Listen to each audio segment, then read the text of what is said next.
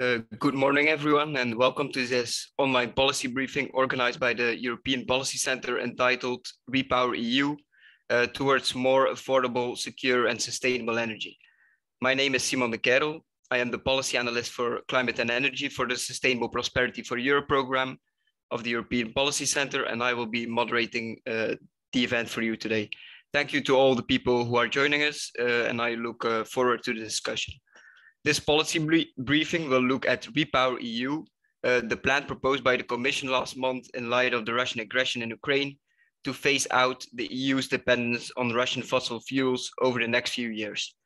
This event will focus on the measures it puts forward, as well as the plan's implications for reaching the objectives of the Green Deal and for the affordability and security of the European energy supply.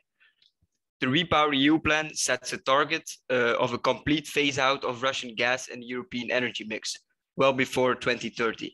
It contains measures that fit into four general areas: saving energy, diversifying supplies, accelerating the clean energy transition, and so-called smart investment.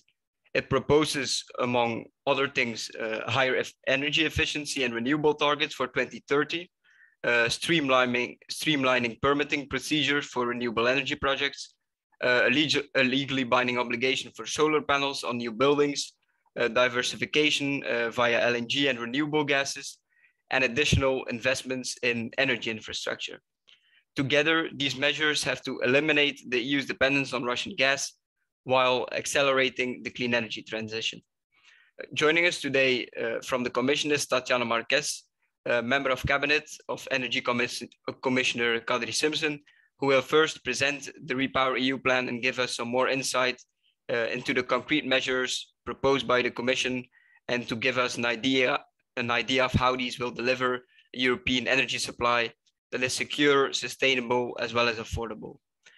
After this presentation, we will have a few reactions from respondents, and then the floor will be open for questions from the audience. I would encourage participants to already write down any questions you may have during the presentation using the Q&A function of Zoom, and to please keep the questions short so it is easier for us to keep an overview. If you wish to do so, you may also intervene directly during the Q&A session by raising your hand in Zoom. So then, without much further ado, I would like to give the floor to our speaker from the Commission, Tatiana Marquez. Hello, everyone. I would try to share my presentation with you.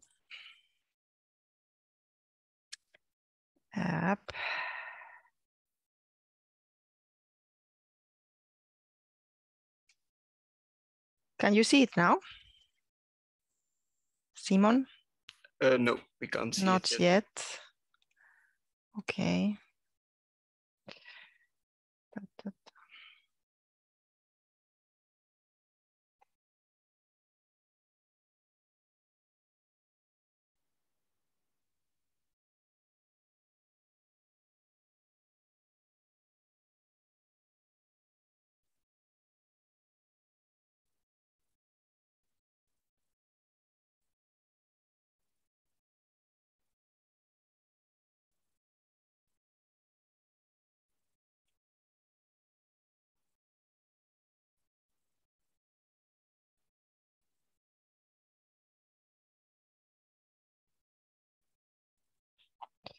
Yeah, I have an issue, I think. I can maybe try to share myself. Can you see it now? Yes, yes. Finally. Okay. So let me start from the very beginning of it.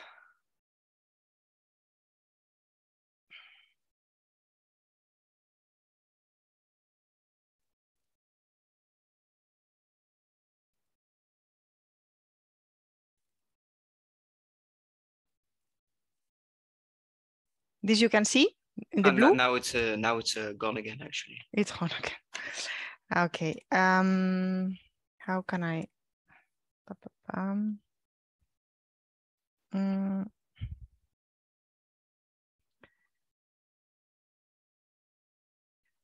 Really apologies, but it just disappears from my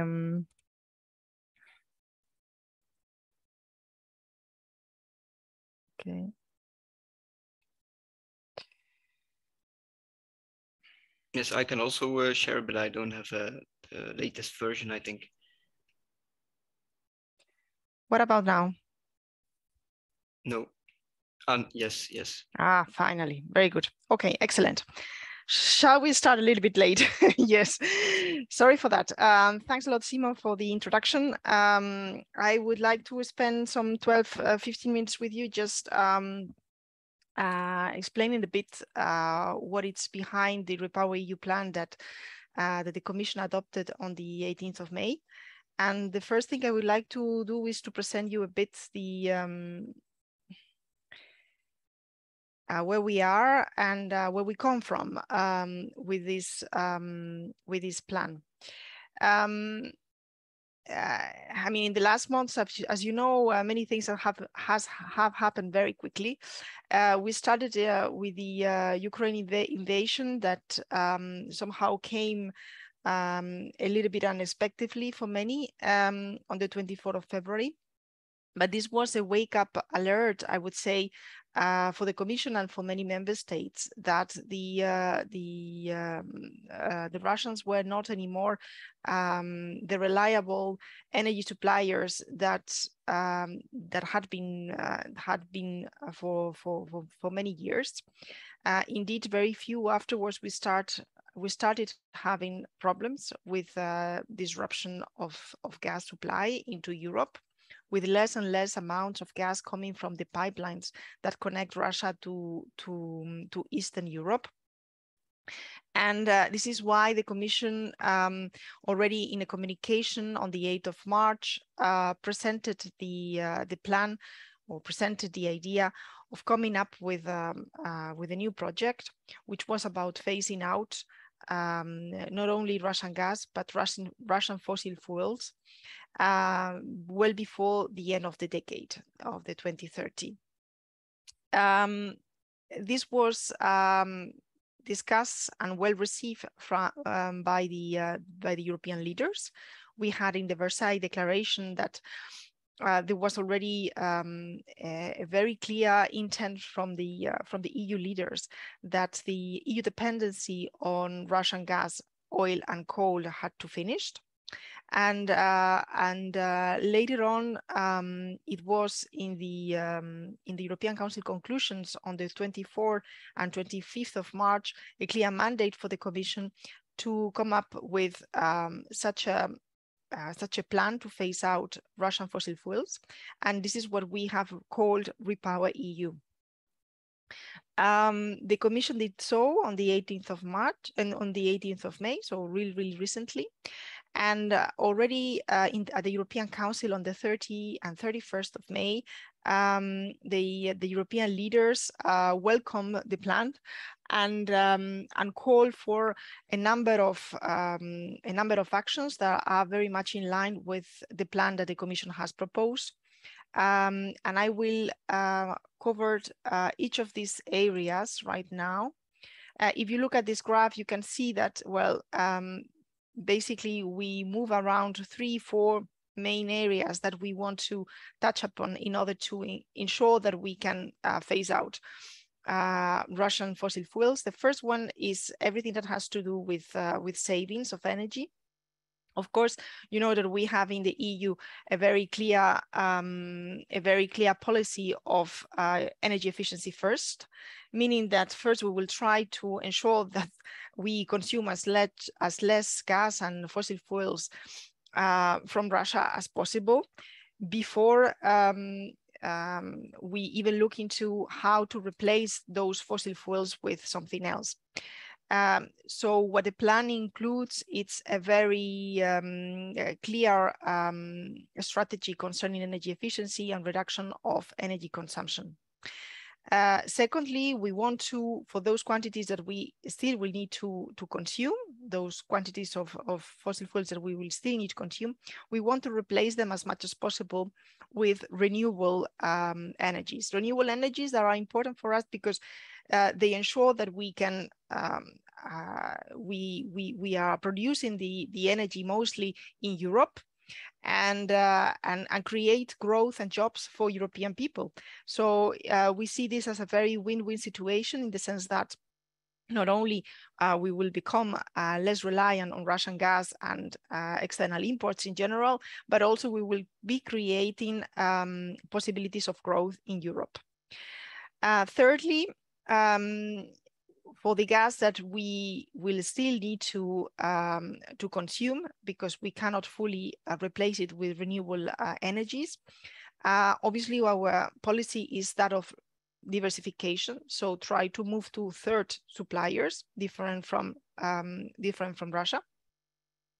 And finally, what the plan includes, it's a strategy about how to ensure that the necessary investments to phase out Russian fossil fuels take place in the very short term, in the coming years.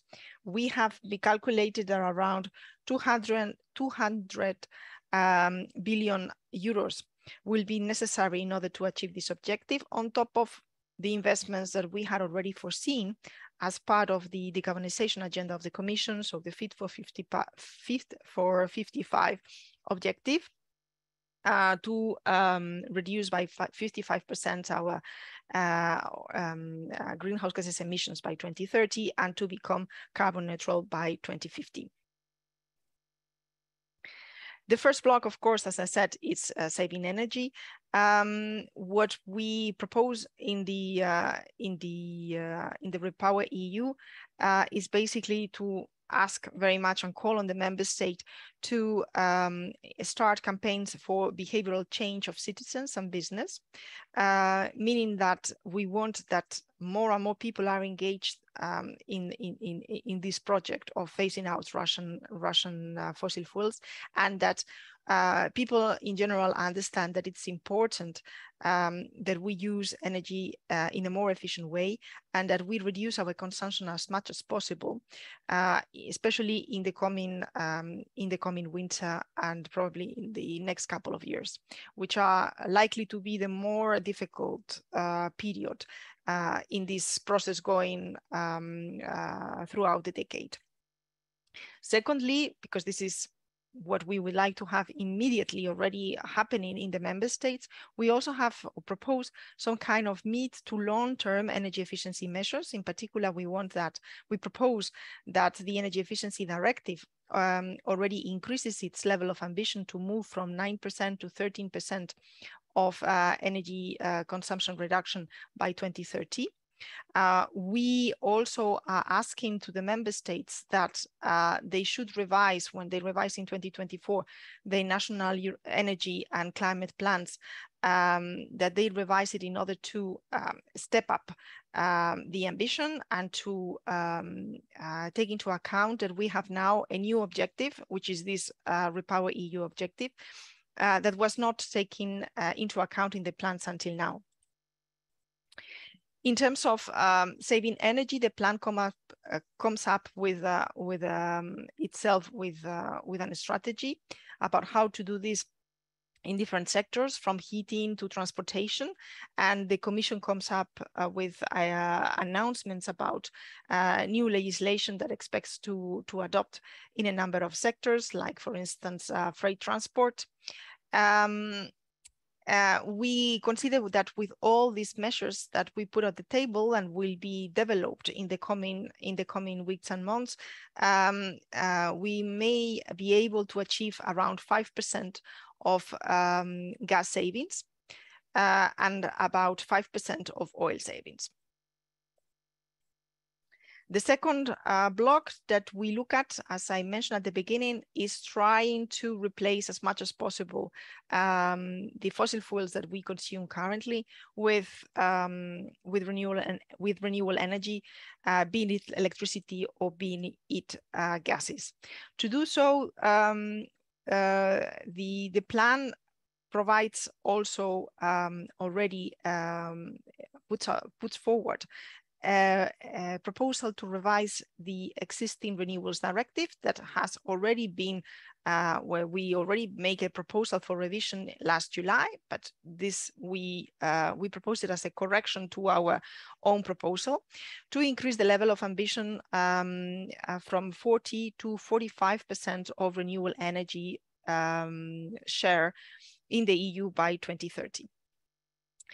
Together with that, it's not only that we establish the target that is higher, but we also come up, as you mentioned, Simon, with some important additional legislative proposals to be included in the Renewables Directive concerning permitting of renewables. So, as many of you know, one of the biggest stoppers of decarbonization today and energy transition is the fact that renewable permitting of renewable installation is taking far too long in many member states, not everywhere, but in many member states. And that what we want is that the renewable deployment accelerates massively in the coming years, and for doing that, we cannot afford that administrative burden or administrative procedures would hinder the achievement of our objectives. Together with permitting, we also look into how to enhance the development of solar energy. We come up with a new target of 320 gigawatts by 2025 and another 600 gigawatts by 2030. And we also propose to launch a new European rooftop initiative, which includes this idea of making compulsory for certain categories of buildings the installation of solar rooftops. And finally, we want to develop in the coming years and at a much more accelerated path the development of heat pumps. We would like to have 10 million units of heat pumps over the next 5 years. Yeah, as regards permitting, I already explained that what we are proposing is a legislative change in the Renewables Directive.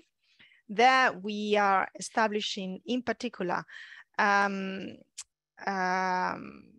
idea of developing what we call go areas, so areas that would be defined by the member states and in which it will be easier for renewable projects to take off, because there will be a certain number of requirements that will not be anymore needed.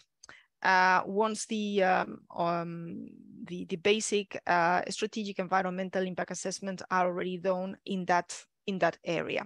So this we think that it will allow us to ensure that permitting takes place in not more than 1 year from the moment that the authorization is required. In addition to this legislation that we put forward, we also collect very good best practices that we have observed in different member states about how to accelerate permitting procedures. And we put it together in a kind of document with best practices, as well as a recommendation on how to speed the different procedures for authorization. We also have in that recommendation specific recommendations about how to enhance power purchase agreements for renewable installations, so ensuring that these contracts help also to the financing of new projects. Solar, I already covered that with the target that I mentioned. Of course, very important is not only to enhance renewable electricity, but also renewable gases. And here, our main focus is basically on hydrogen and biomethane.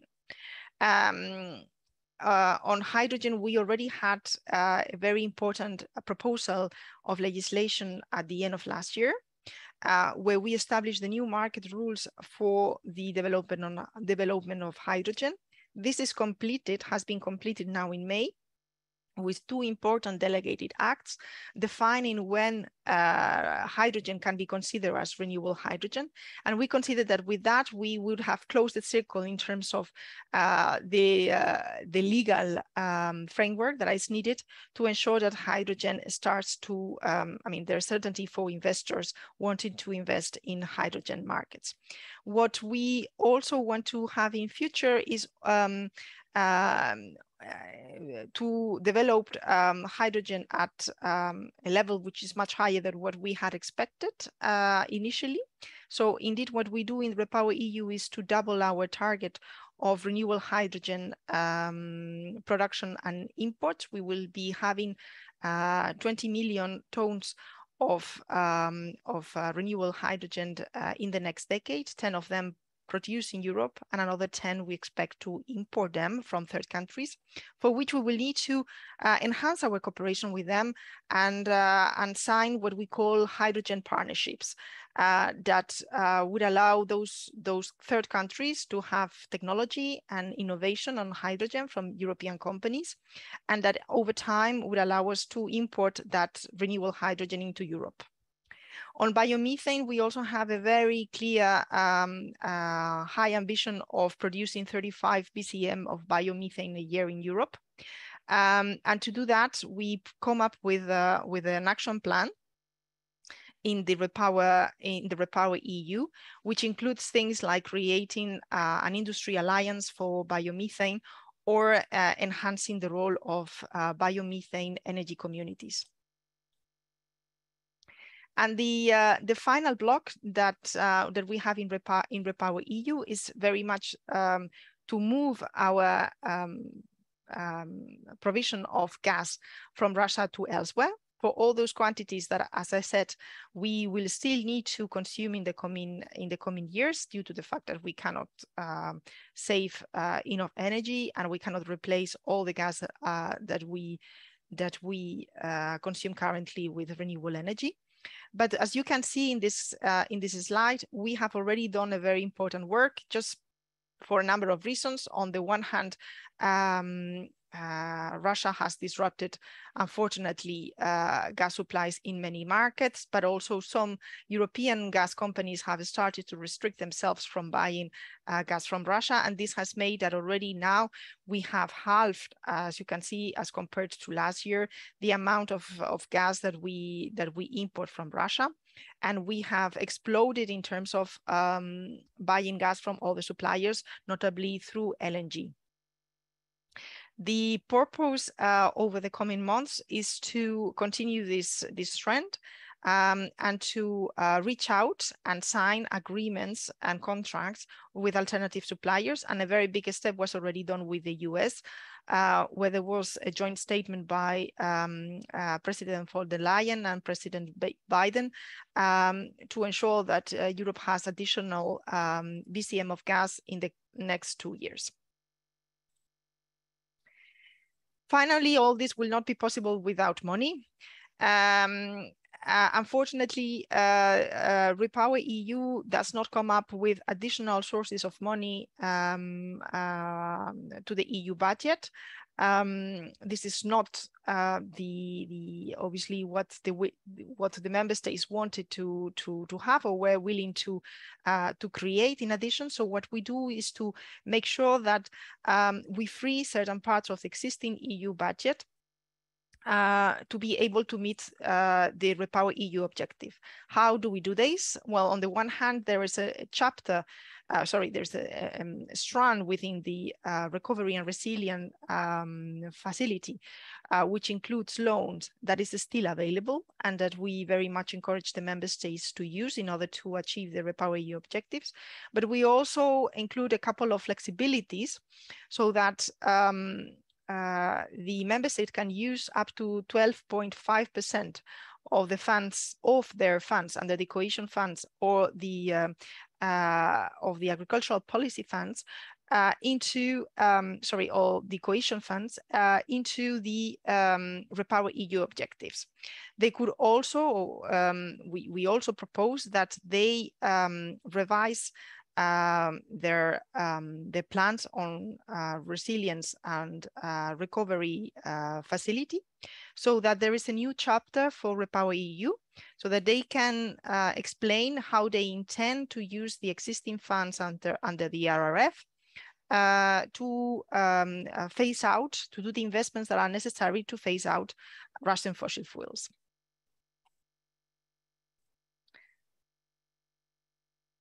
Yeah, and finally, the last point I would like to make before we can discuss maybe further on some of these topics and replying to your questions is the point concerning preparedness. So we had calculated in the past that with all the measures that we put in the REPowerEU, we would be able to phase out Russian fossil fuels well before the end of the decade. But for the very next winter, the next heating season, this will not be possible to be replaced fully with all the measures that we have today. So certainly we need to be prepared for the difficult months that could come ahead of us. And this is why the plan also includes a number of measures to be prepared for any potential additional disruption coming from operated by Russia. What we propose on the one hand is to, as I said at the beginning, continue working very much on energy savings. These behavioral campaigns, but also accelerating as much as possible our energy efficiency measures that we have already put forward in the past.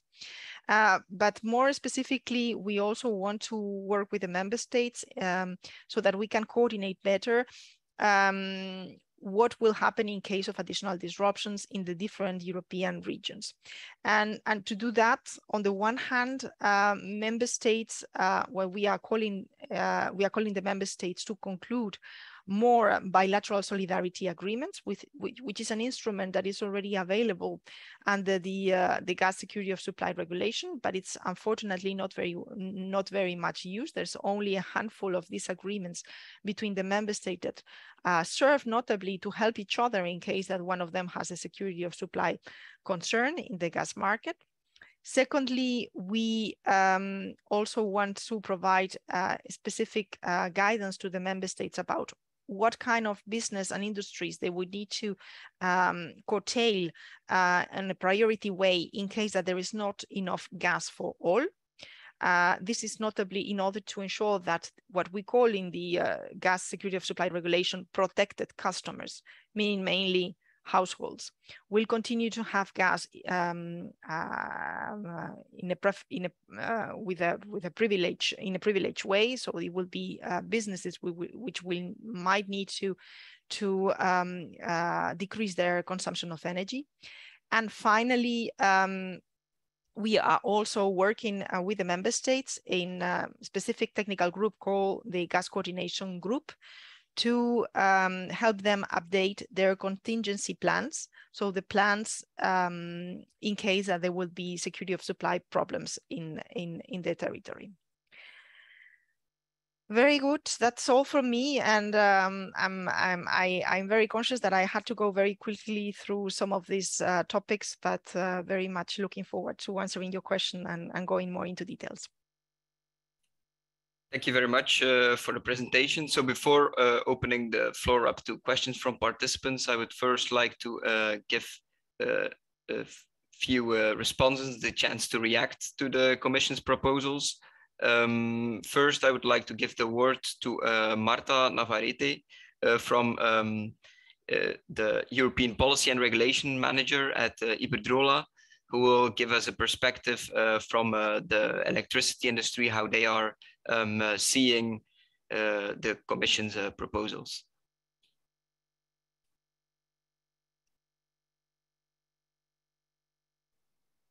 So if she can be unmuted.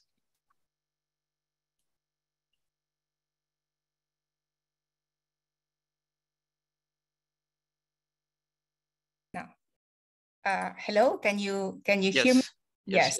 Okay, thank you. Can I put my camera on, or that's not possible? Oh yeah. If you want, yes. I don't see the option. Yeah, okay. I don't have the option in my screen. Well, strange. Well, anyway, thank you very much for the opportunity to get the floor, and thank you very much, Tatiana, for a very clear presentation.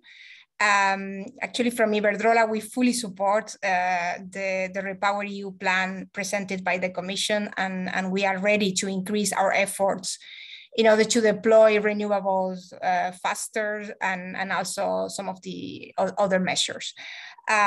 We are facing a terrible situation, but we think that it's very important that the current geopolitical context does not decrease our ambition, our climate ambition. I think at this point in time, we really need to increase our efforts in order to become carbon neutral, and in order to be resilient and autonomous. That this is quite important. So from our point of view, the priority should be accelerating the renewables, front-loading investments for direct electrifications for those sectors that can be electrified, like road transport, heating and cooling, and then accelerate renewable hydrogen in those other sectors where we can actually not electrify directly. And finally, also very important to accelerate the delivery of flexibility sources like storage, because we will need them as we increase the share of renewables in the system. We also need to take into account the current context of extremely high energy prices. And we think any measures that are adopted need to take into account these. And from our point of view, it's very important to avoid any direct or indirect subsidies to fossil fuels, as this will only increase our dependency on gas and will increase the power prices. And here I would like to mention in particular the additionality and the delegated act that was published a couple of days after of the REPowerEU presentation of the Commission. So this concerns the definition of what is green hydrogen, which is extremely important. We are really in Iberdrola, we really defend the concept of additionality. We think that without additionality, the increase in the power demand to produce hydrogen will only be covered by an increase in fossil fuel electricity. This will increase CO2 emissions, and unfortunately will lead also to further increase in the power prices. And this will undermine the competitiveness of our European industry and also will highly impact households. So we need to promote green hydrogen. In Iberdrola, we have a lot of projects on green hydrogen, but not to the expense of additionality. So we are quite critical about the proposal of the Commission to introduce a grandfathering rule that would actually exempt electrolyzers that enter into operation before 2027 from complying with the additionality principle. This is something that is quite worrying for us. We think we need to accelerate renewables as much as possible to directly electrify, but also to produce green hydrogen. But the solution to this is to tackle the most urgent bottleneck, which is permitting. And in that sense, it's really good, the provisions that the Commission has put forward on permitting. We just hope that we are able to, that they are implemented as soon as possible, because it's now that we need those measures. And then just to finish, a couple of questions on my end. The first one is on permitting. And it's about how do you see the next steps for the negotiations on the permitting aspects of the REPowerEU? So we have seen that the French presidency has presented a new proposal on permitting at the Council, but it doesn't incorporate all the elements of the REPowerEU. And in the Parliament, I think there is also, I mean, those elements have also not yet taken into account in the negotiations. So how do you see the next steps? Do you think it's going to be incorporated into the existing RED negotiations, or do you see this something that would be maybe taken out separately through an urgent procedure, like for instance, the gas storage regulation? And then just the last question, you mentioned the disruption from gas supply as part of the preparedness plans. And in the Council, it was mentioned last week, the possibility of introducing a gas cap on imports in case of disruption. So I was wondering if you could give us additional information on this potential option. Thank you very much. And I stop there. Thank you very much. Maybe before letting Tatiana answer the questions, I would first like also the other respondents to give their reactions. Then maybe now Lucy Boost from Equinor, who is the EU Affairs Manager at Equinor, who can give us a perspective from the gas industry. I would also ask you to please keep it within the 2-minute time limit, so we can also actually get to answering the questions, of course. Thank you.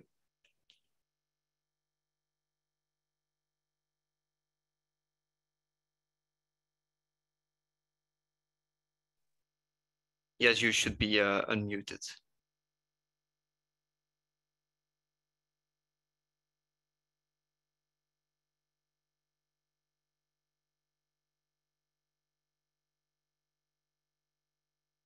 But we don't hear you right now.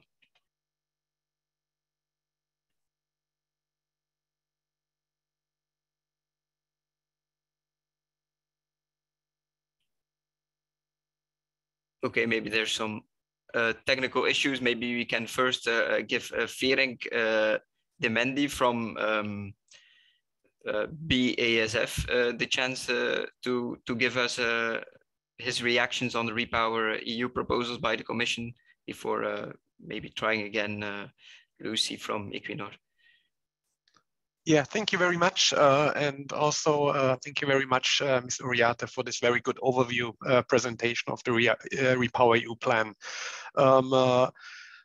I'm sure you will not be surprised if I mention that the European chemical industry, and with that also we at BASF, one of the main users of hydrogen, both energetic, but as well as a feedstock, where there are no possibilities right now to substitute hydrogen.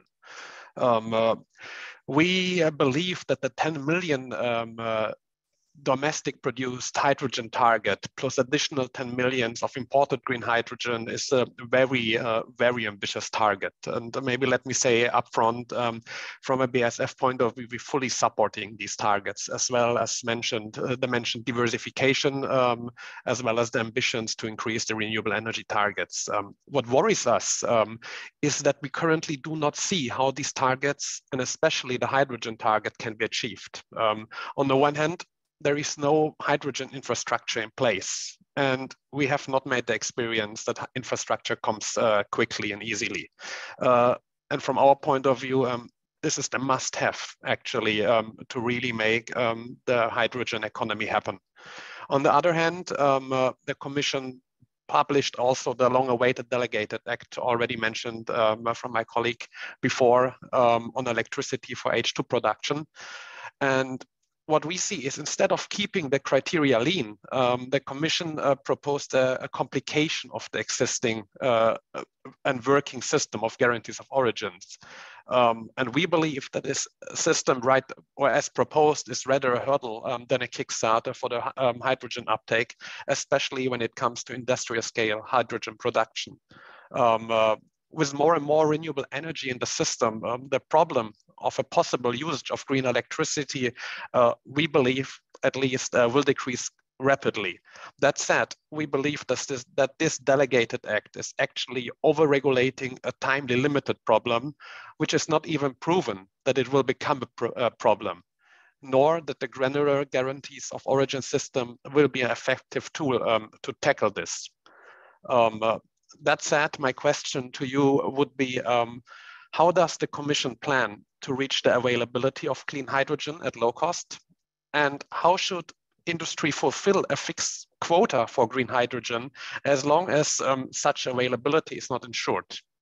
Last but not least, I have one more question, and this is, will the Commission encourage electrification, which is not only for the chemical industry a central lever, or do you plan to extend the application of this additionality criteria to electricity use in general? Thank you very much. Thank you very much, Ferenc, for your reactions. Then maybe we can try Lucy again. Yes, you're unmuted again, but we don't hear anything yet.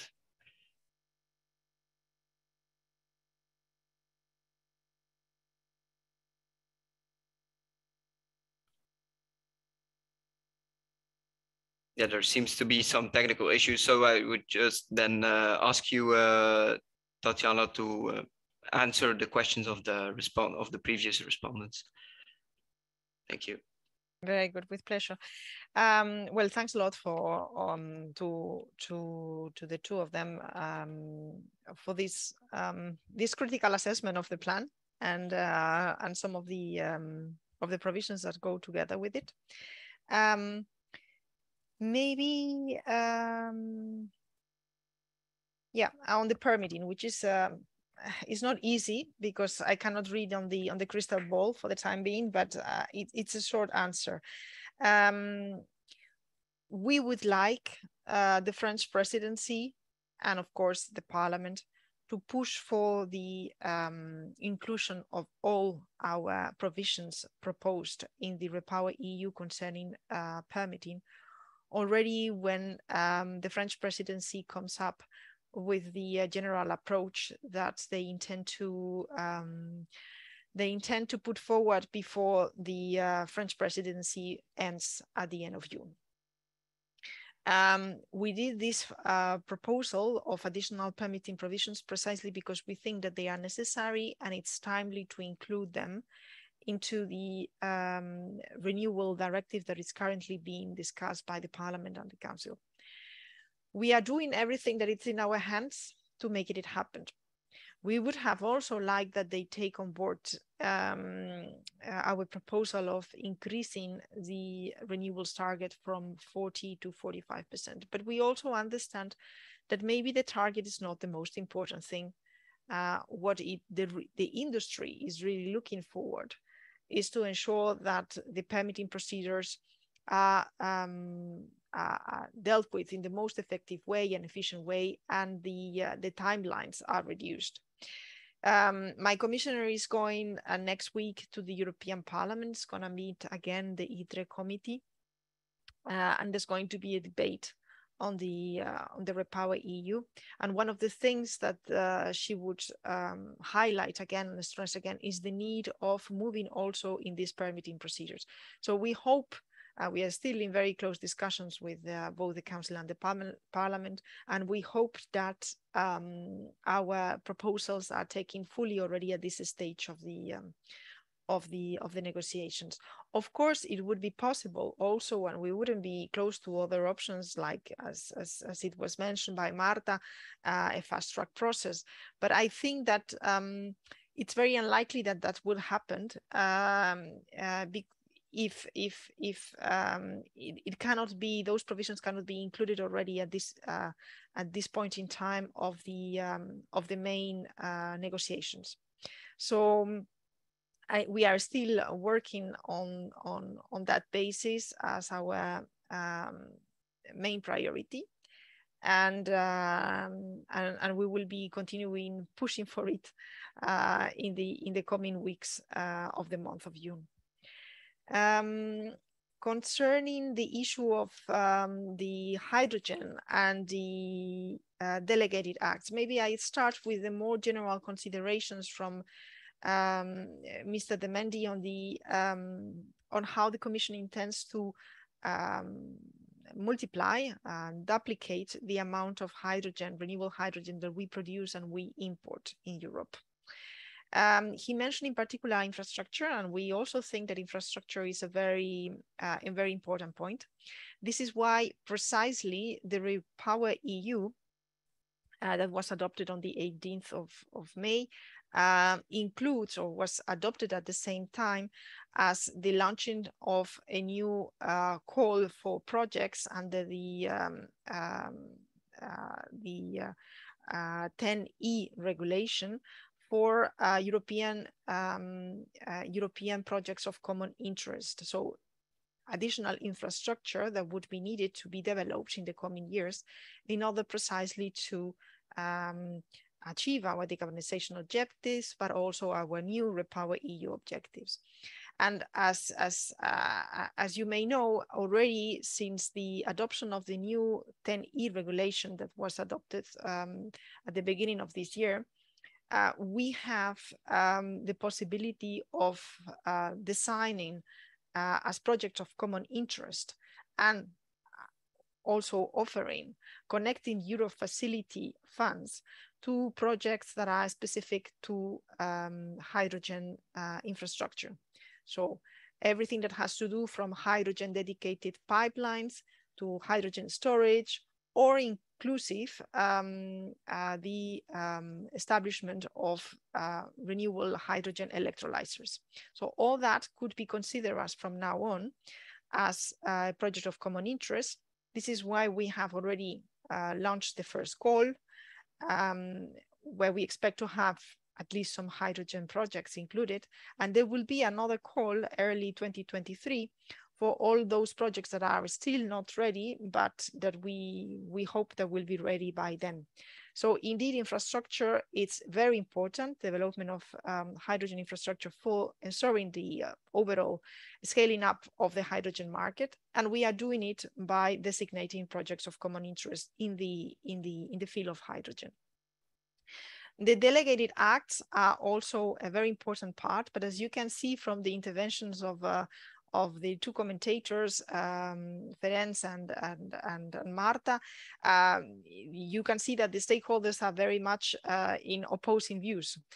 You have a group of stakeholders who want this definition of renewable hydrogen to be very lenient in order to, rightly so, try to ensure that this new market, this new sector scales up and does not have too many requirements to be met. But there's also the perspective that was made by Iberdrola, that if we do not make some safeguards to ensure that this renewable hydrogen really comes from renewable electricity, because obviously when you produce the renewable hydrogen and you just take the electricity from the grid, you cannot see whether the electrons are coming from renewable energy or from fossil fuels.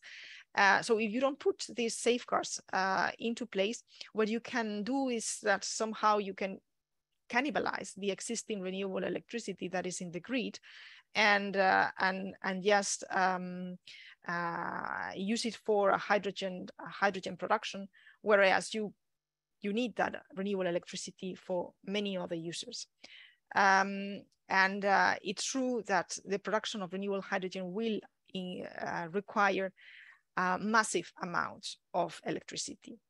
This is why we have a mandate by the co-legislator in the existing renewable directive that we needed to look into these aspects when coming up with these delegated acts defining what renewable hydrogen is.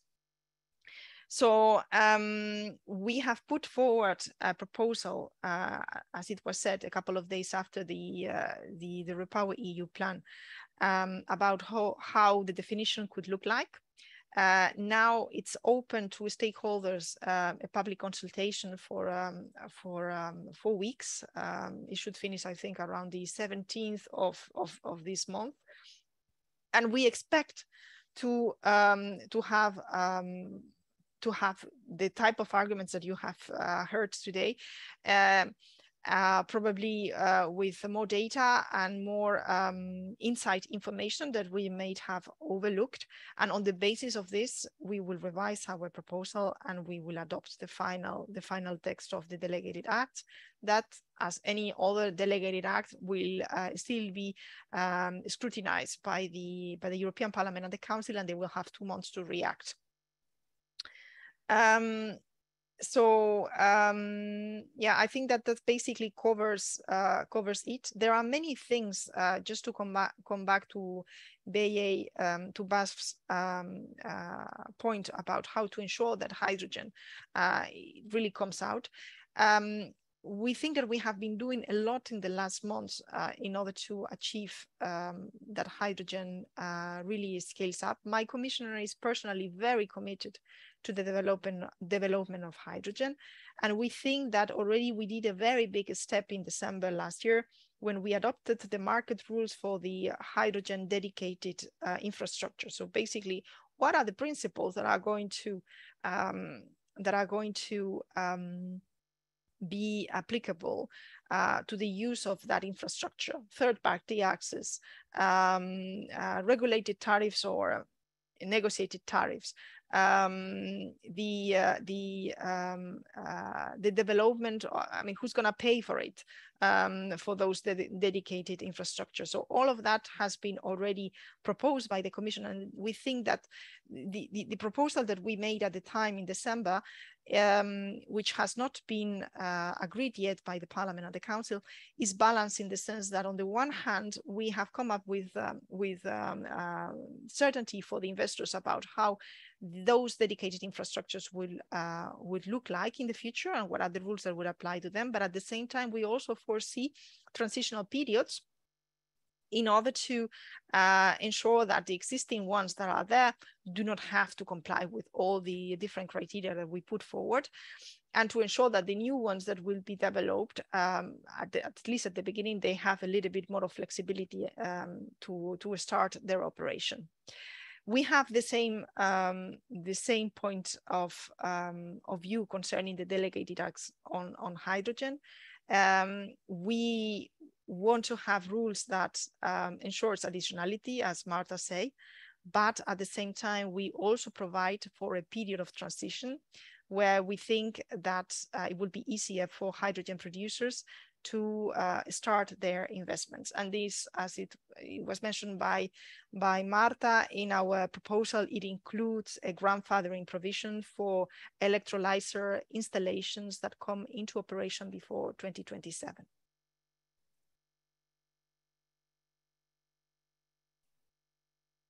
Okay, thank you. Maybe I can first the question I personally had. So for the REPowerEU communication, the original one published in March, still talked about a 2/3 reduction of Russian gas imports by the end of the year. Since a total of 155 billion cubic meters of gas was imported from Russia last year, this implies cutting Russian imports to 55 billion cubic meters this year. The REPowerEU plan released in May does not mention this target anymore. So is this no longer the objective that the Commission pursues or proposes? And if this is still the objective, then is it still feasible to achieve this, as we are already over 40 BCM of natural gas imports from Russia this year, and the heating season has not yet started? So, yeah.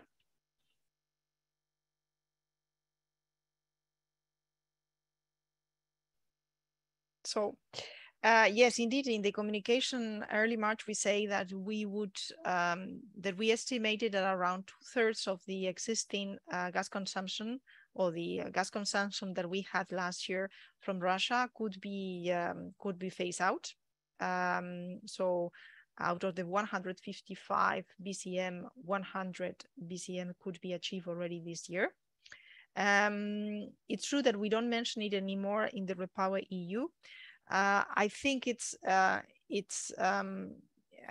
more due to the fact that, well, we are going into more concrete measures, and we do not need to. I mean, we are not talking anymore about figures, but we go into what each of these measures would deliver in terms of BCMs. And I cannot put you again my presentation, but in one of the slides you can see that if you basically sum up the different measures that we put forward for in the REPowerEU for this year, we still expect that we will have a massive reduction. I don't know if 2/3, but certainly a very important reduction of the existing gas consumption. And as I said in the presentation, some of these reductions have already happened because we have massively reduced the amount of Russian gas in the first months of the year, either because the private companies have decided to start this process themselves, or because the Russians have obliged us to do so, having disrupted gas supplies in many European markets. So this is perfectly possible, we think, but obviously I'm not going to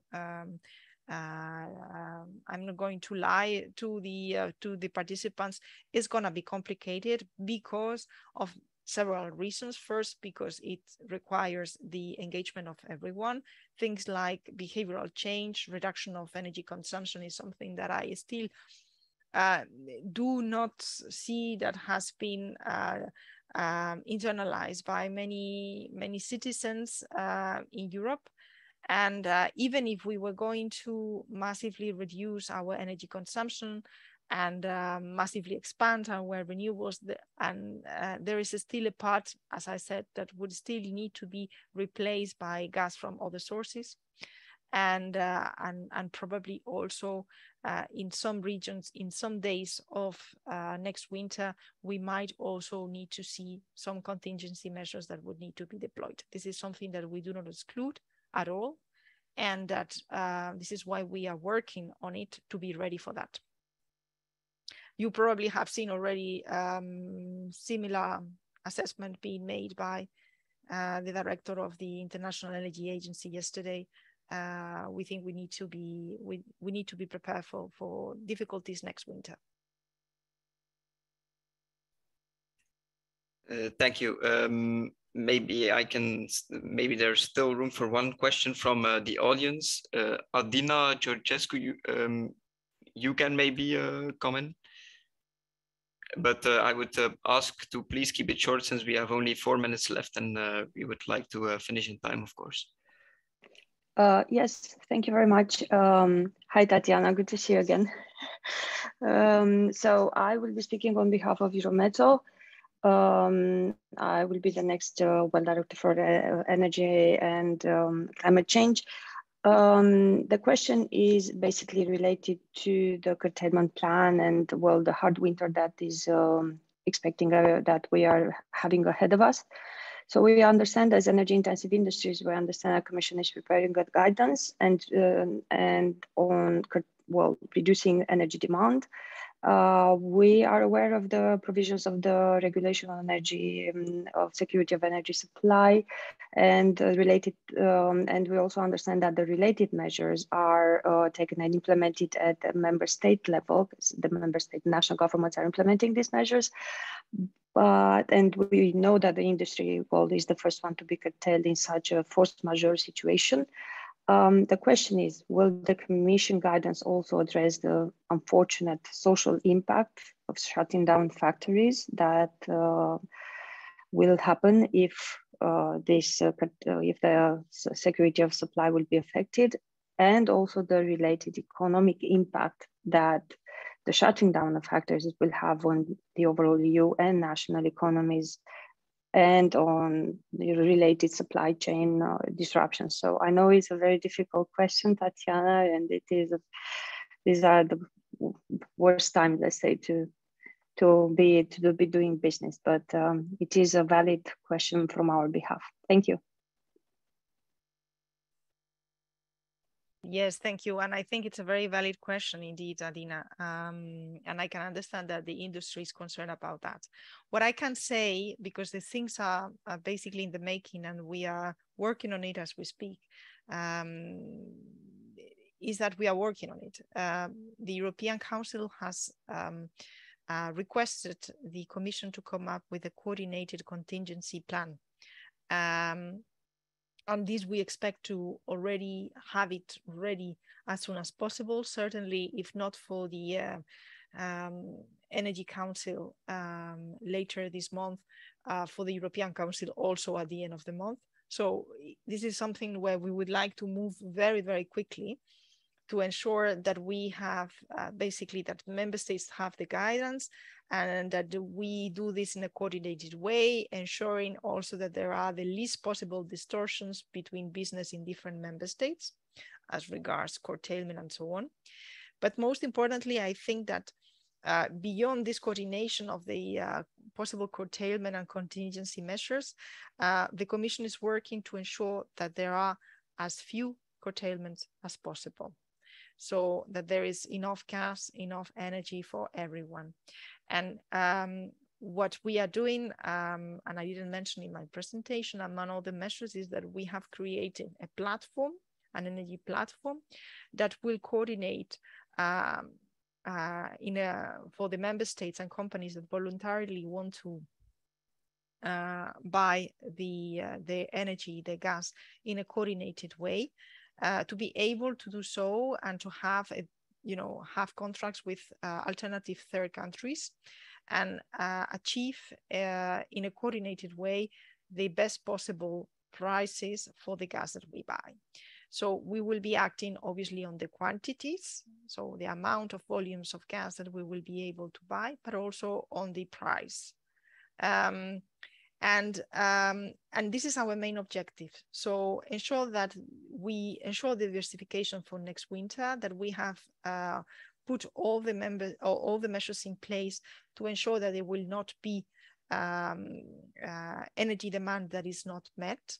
But in the case that there will be some days or some moments or some regions in Europe, obviously will not be everything and everyone at the same time, which will have a certain demand that would not be met, we should be ready for having a coordinated reply.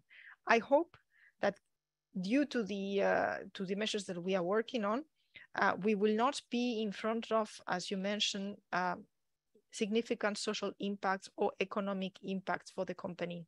And certainly I don't, I mean, we are working and doing everything possible, to coordinate and be prepared for this situation and avoid, by all means, as you put it, to have any kind of shutting down of factories. This is certainly not the scenarios on which we are working, and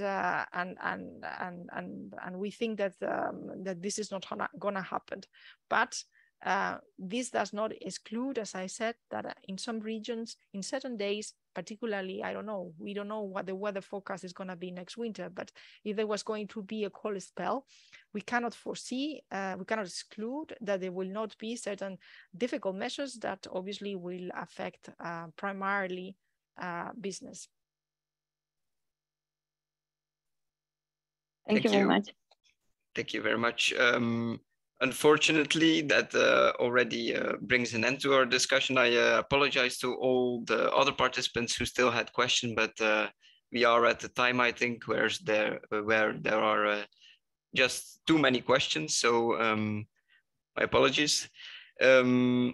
I would first like to thank Tatiana for joining us today, for taking the time to be with us today and giving us some more insight into this topic that is more relevant than it has probably ever been. Also would like to thank the respondents and all the participants for joining us today and for the lively discussion during our Q&A session. If you would want to rewatch this event, the recording will be made available on our website in the coming days. I look forward to seeing hopefully many of you again at one of our future events at the European Policy Center. We are organizing still many other events on energy this month. Please have a look at our website to see what we still have in store for you in the coming weeks and months. Hopefully see you soon. And thank you very much for joining, and bye.